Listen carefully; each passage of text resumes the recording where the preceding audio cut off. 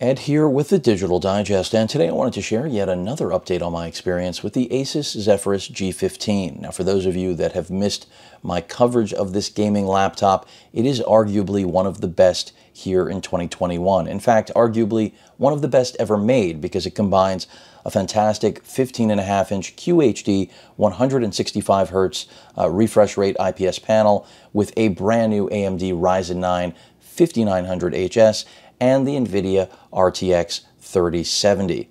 A combination that really does end up giving you one of the best overall experiences that you can buy, especially at its $1,800 US retail price point. But if you've been following my coverage, you know it isn't perfect, but then again, nothing is. So, 16 gigs of RAM, 8 of which are soldered, which means dual channel support ends at 16 gigs, even if you decide to max out the chipset capability, which is essentially throwing a 32 gig DIMM in the available slot. You've got 2 NVMe drive slots on this, so it comes with a 1 terabyte drive that's good, but if I end up keeping it, I will absolutely upgrade it. I have a 2 terabyte Sabrent Rocket Plus. That is a Gen 4 drive, but it'll work here. It's backwards compatible. And really, things have been pretty stable. That's the good news. For those of you that are wondering, this update is positive. No BSODs, for those of you unfamiliar, blue screens of death. No hanging, no crashing, more gaming, more editing, and this machine continues to impress me. Build quality, as I've mentioned in previous videos, is solid. It's some sort of plastic combined with a little bit of metal here and there, but the overall feel of the machine is still quality. It does have quite the chin, even though it has very minimal bezel around its 15.6-inch, again, QHD IPS panel. Very minimal backlight bleed, although I've discussed other people have severe, and that's really a case-by-case basis like anything in life. Keyboard is great, even if there is no numerical pad, no webcam on this, but solid microphones up there at the top of the display.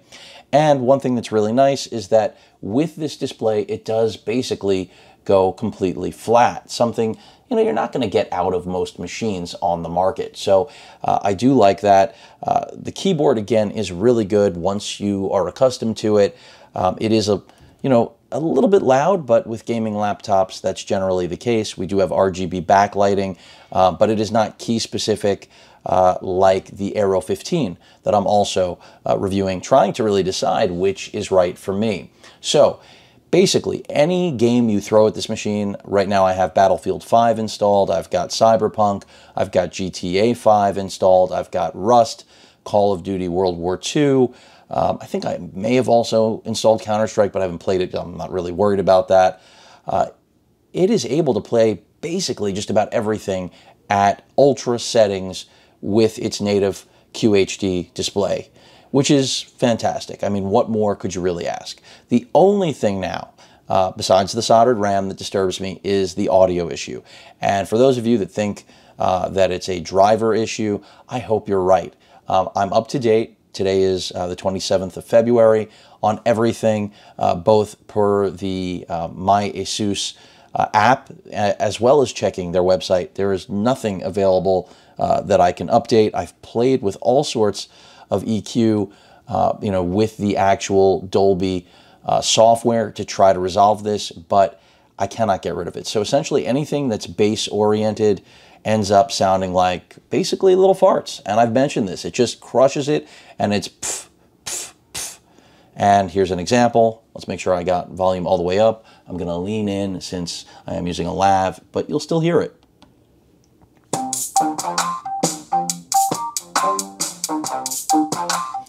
Ed here with it.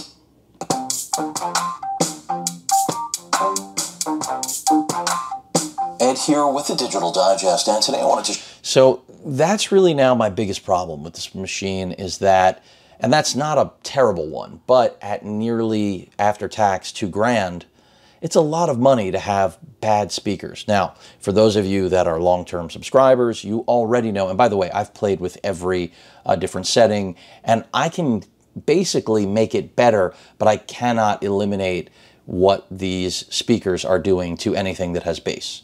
I can lessen the problem, but I can't eliminate it. Now, Hopefully it's something that can be fixed, but I would not bet on it. And as I was just saying, for those of you that are long-term subscribers and have followed my laptop coverage, because I do cover a lot, not just gaming laptops, but Ultrabooks, another mainstay. You know, I accepted the HP Spectre X360 13T last year. Now it's 2019. It's not last year anymore, right? The pandemic swallowed quite a bit here. We're still in it, but the speakers on the 13T are pretty bad. I was willing to live with them because of the entire package overall being one of a kind. That may end up being the exact same perspective I end up with the G15. Now, I don't like to settle. I don't think any of you like to settle either, especially when spending $2,000. But the gaming performance, the CPU performance, and the display quality and battery life really are not matched by anything that I'm aware of right now. And as much as I love the Aero 15, the Aero 15 is not perfect either. And if you're curious about what's going on with my experience with that, check out the update for the Aero 15, because on paper, the Aero 15 is a dream machine. But unfortunately, dreams are exactly that, dreams, not reality. So I may be leaning back towards the G15 here more now, because basically most of the issues that I've discussed so far that I've personally had, not the broad issues that I discussed in the quality control update, but the issues I specifically had, again, what I mentioned at the top of the video, the blue screens of death, which I experienced multiple times, video editing software crashing, those things have been solid, have been sound. I have not run into those again. So that just leaves me with the speakers. And for those of you, again, wondering about, you know, switching off the auto mode on iGPU and putting it on so that essentially you pull the wattage from the 3070 altogether, it does yield a little bit more battery life, but not enough to brag about. So basically, in my use, and I mentioned this in my previous update, I was able to end up getting, I would say, about 10% more battery life with the iGPU set to on. So it is tangible, but is it a whole new world? No. Another update I want to talk to you about in this video, because again, it's a rolling update. I'm going the distance with this machine because this is, again, for my personal use, a workhorse I'm going to depend on for both work and play. And that's the beauty of this machine, the Type-C ports. Now, I already demonstrated that, and I have been using it with this adapter right here from Cable Matters. I have no affiliation with them or Asus, for those of you that are wondering. Now you know. But this Type-C to HDMI 2.1 spec works beautifully with my LG 48-inch CX so that I can game at 4K 120 Hertz. Now, frames are limited, but I can pretty much get around 30 frames in almost any title, which is completely playable. Yes, it reminds me of back, you know, in 2015 when I first started really gaming in 4K, because that was what we were able to get with top-of-the-line desktop GPUs.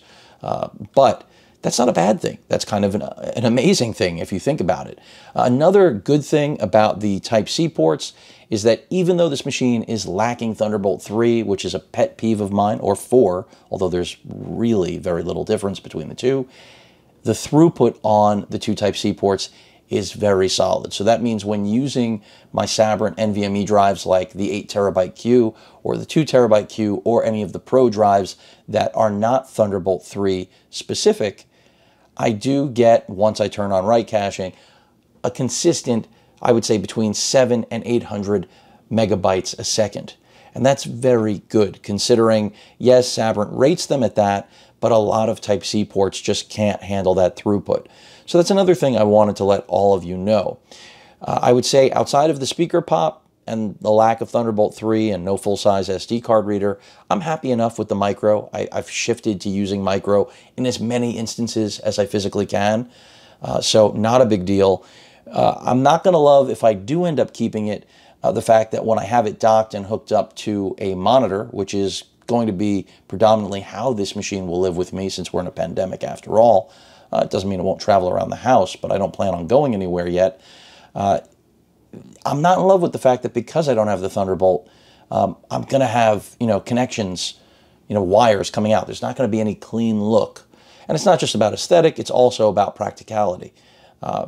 In an ideal world, you really just want to have the power connected so you can run in turbo mode, which is, of course, not available off the power teat, so to speak. And then, of course, just have a Thunderbolt, connection for video out, as well as all your peripherals with a Thunderbolt dock. Now, because I can't do that with this, that means I will need some sort of dongle, basically kryptonite in my world, so that I can expand upon the USB connectivity here to support a keyboard, to support a mouse, to support external hard drive storage, because again, we've got two Type-Cs, and I'm going to need to use one of those to get the full potential of the video out, because to my knowledge, I haven't really messed with the HDMI, but the HDMI is going to use the AMD video out. It is not going to leverage the 3070, correct me if I'm wrong, which means it's kind of worthless if you plan on doing any gaming. You're going to want to use the Type-C DisplayPort 1.4 combo jacks. So, just something to be aware of. So, again, do I think this is arguably the best machine that 1,800 plus tax in the US can buy right now? Yeah. Do I think it has QC issues? Absolutely. My copy has the speaker problem. I'm hoping it gets fixed in software, but again, if you're on the fence right now and you're trying to figure out whether or not you can live with that, that's really up to you. These are in and out of stock, only available through Best Buy, to my knowledge right now. I can still recommend it. You will be hard-pressed to find a more powerful machine for the money. Most laptops that have this sort of CPU, GPU prowess, forget the display. Okay, forget about it completely, but just the CPU, GPU pairing and a 1 terabyte NVMe and 16 gigs of RAM, they're well over $2,000. So you can see why people really like this machine. It's not because it's pretty. It's not because it's a looker. It isn't. It's just okay. But build quality and, again, performance are where this machine thrives. And by the way, touchpad, trackpad, really do enjoy having it. It is larger than pretty much any other machine in its class, and it's just fluid, especially with that 165 hertz refresh rate that some of you may or may not see. But that's today's update. I wanted to just give anyone who was wondering some level of comfort, make sure my brightness is all the way up, that this machine has been growing on me. I have not had any major issues, nothing new, and that's a good sign. And that's basically where I left things last video, was that I'm going to spend more time with it and game on it, video edit more on it in 4K, mind you, and just make sure that those bugs were maybe, just bugs that were one-offs and wouldn't reoccur. And thus far, it looks that way. So right now, where we're left is that the speaker issue, that's something that I haven't been able to resolve. I can lessen it, but I can't fix it. Hopefully, Asus is listening, and they're going to. But that wraps it up. Battery life, like I called it in the comparison in the update, still realistically is about 6 hours. With the iGPU on, you're going to get closer to 7 to 8 hours. That'll all depend on how bright you keep the display. People who are claiming 10 hours of use, I want to know what they're doing, because I can't get this thing to put out 10 hours. But the magical thing is, again, how silent it is. That is one thing that this AMD NVIDIA marriage has brought: battery life, performance, and then it is quiet and cool, and I have rarely seen any form of throttling at all. That's today's update. Hope you enjoyed the video. I know I didn't show a lot. My next one will likely be a full-on gaming demo where I take you through multiple titles, because this machine does really shine in that realm. And by the way, again, to people who say the screen is not bright enough, I totally disagree. I mean, could it always be brighter? Sure. But this is a laptop that checks almost every box. In fact, for most of you, it probably checks more boxes than you have. For me, it's missing a few, but that doesn't mean it won't be my next machine. Any questions or comments, please feel free to post them. Hit that like button. And as usual, please feel free to subscribe, and please stay safe. Later.